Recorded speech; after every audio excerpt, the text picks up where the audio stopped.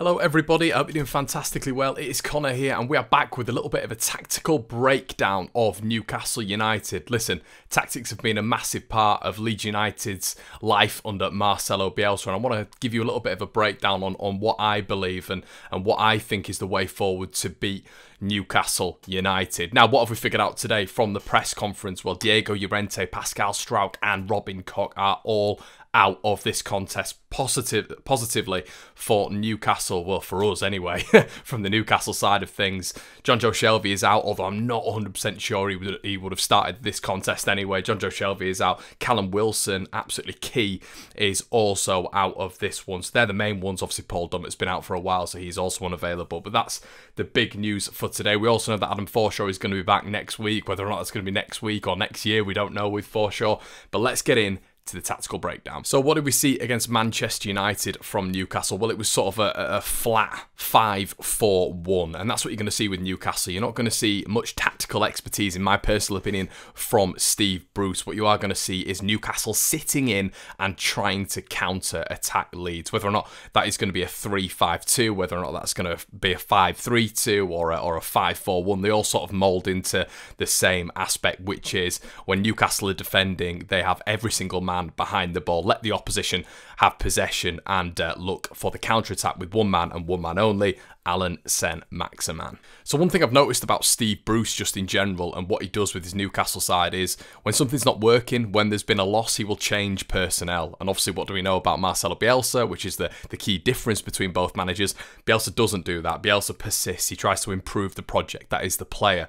Steve Bruce doesn't do this. What Steve Bruce does is try to take men out and then put other men in. You know, it's not like he hasn't got the squad depth there really, but overall when you're looking at it, it does seem to be that he doesn't persist with the players if they have had a bad game. So they overall had a bad game against Manchester United. So are we looking at a brand new Newcastle side for this one? You know, there's a lot of talk about the goalkeeper, which is massively positive for Leeds United. If you're chopping and changing goalkeepers this early on in the season, that is not good for you as a side. There's a lot of talk about what's going on up front, especially with Dwight Gale being given a new contract very, very recently, but he doesn't seem to feature. He didn't come on against Manchester United for Newcastle, which is bizarre when you're in need of a goal.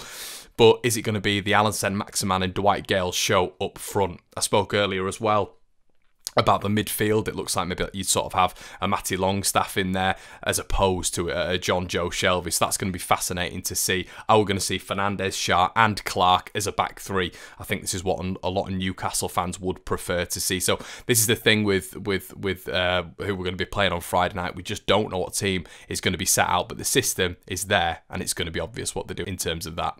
So the positive as well for Leeds United is in the first 3 games we've had a real problem with the pressure from the opposition. Now what do we know from Newcastle's midfield? Well, there is always a lack of press from their sort of 4 in the middle. This could massively aid Leeds.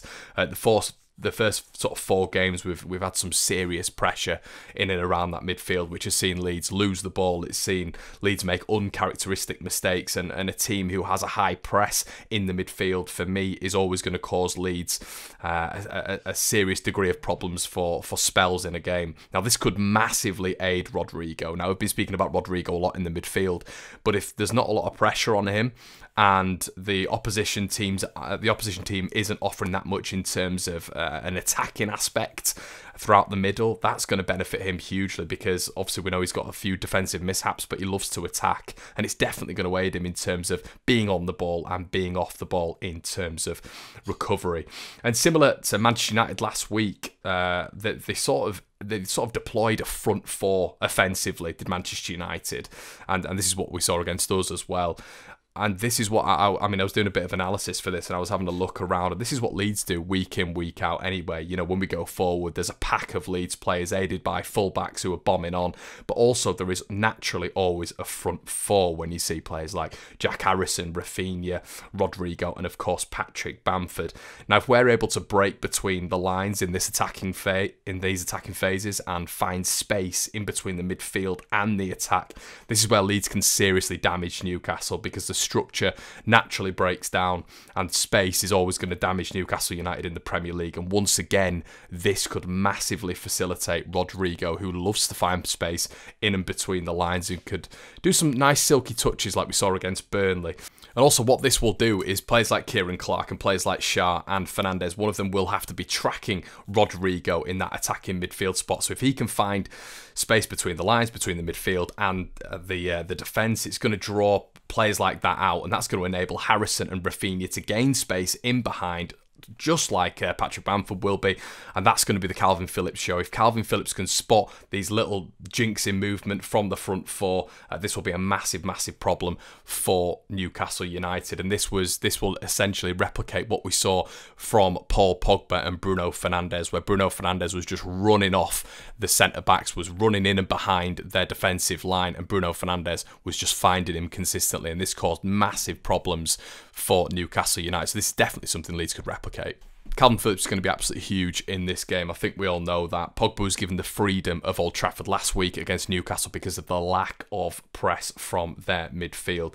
If Calvin is given this space, we saw primarily against Everton last year when he was given the space, he dictated that game, and I can see him doing the exact same thing at this moment in time. It's up to the front four to move and really offer spaces up top, so Calvin can aid that with some wonderful balls. Some, his 40-50 yard distribution can sometimes be absolutely outrageous, so this is definitely something Leeds United could utilise. Newcastle aren't a naturally counter-attacking team, I don't think, when you look at their squad makeup. I don't think they've got that much pace, I don't think they've got that much pragmatism as well in terms of differing styles and being able to build up through the transition.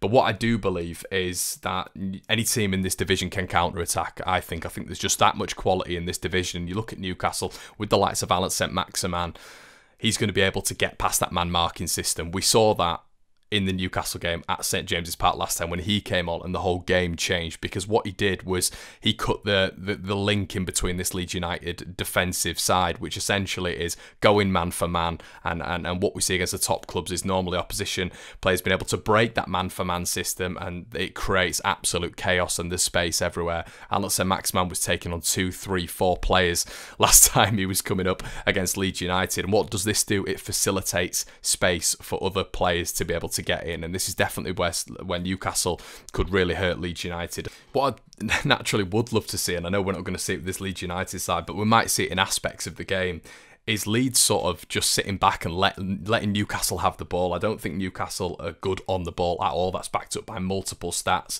I'm sure every other Newcastle fan would say the same thing as well. So if Newcastle have the ball and are trying to build up, and Leeds are able to nick the possession off them, and then there's a counter-attack on, with our front four, it's going to be hugely dangerous for Newcastle. We saw it at St James's Park in the first 15-20 minutes when Leeds should have really been about 3-0 up and out of sight. It was so dangerous that we should gain confidence going into this game from that last game, even though we did let them in. Newcastle are also quite sloppy in the final third when it comes to ball retention, which is only going to aid Leeds United in terms of facilitating that counter-attacking option, which is always going to be on. Players like Joe Linton and Almiron are quite wasteful, but last season what we did see was the emergence of Joe Willock, who I think he scored 7 goals in 7. He was absolutely fantastic, and he comes forward as a sort of second striker sometimes, which is going to be fascinating to see.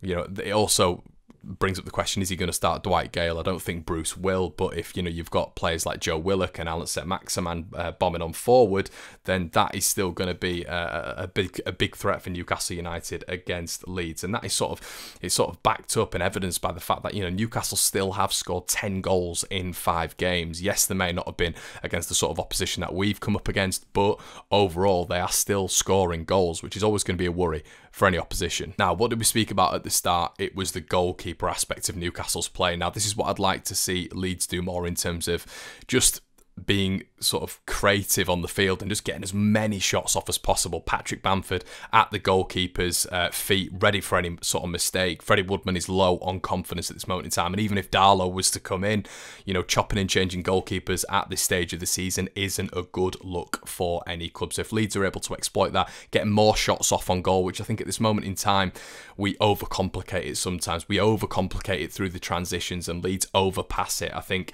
shots on goal can always produce something, and when we're reverting to Newcastle last week when they did play Manchester United, Greenwood having a strike, an ominous strike from about 25 yards out, Freddie Woodman spilled it, and Cristiano Ronaldo finished it for his first goal for the club. So you know, we've got to put goalkeepers under pressure when they're in this moment, 100%. So I'd love to see that more from Leeds United. What I noticed in the last game that Leeds United played at St James's Park, the 2-1 victory, was Leeds, as I said, were dominant in the early stages. Obviously got the lead through Rafinha, but then for a solid 20 to 30 minutes, for some bizarre reason, Leeds started to fall back. The press decreased hugely, the intensity decreased hugely, and Newcastle started to really come into the game. This was prolonged in the second half. Obviously Newcastle got the equaliser, then Leeds got the second almost instantaneously afterwards, but Leeds cannot afford to retreat at this moment in time, especially with the midfield fragility which is so prevalent in this Leeds side at the minute. Leeds have to get control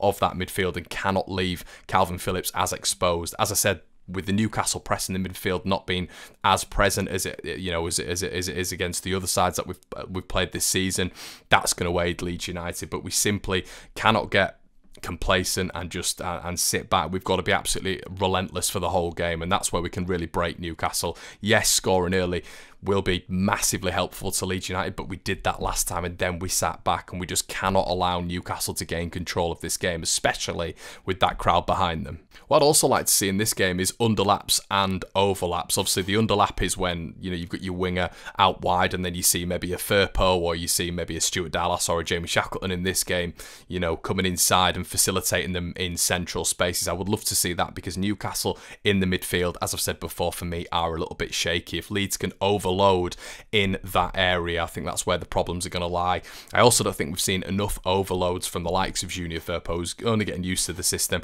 and Luke Ayling. And I think on the Luke Ayling side of things at right back, this is why we're not seeing the quality that we've seen from Rafinha last season, because normally it was a real cohesive pairing between those two, Rafinha and Luke Ayling on that right hand side. That seems to have dissipated massively, and consequently it's also aided the fact that Leeds United's attacking output hasn't been great this season. So you need the right back, whoever that's going to be. For me, it would be Jamie Shackleton, because when he's come on, we've seen a real partnership between Rafinha and him.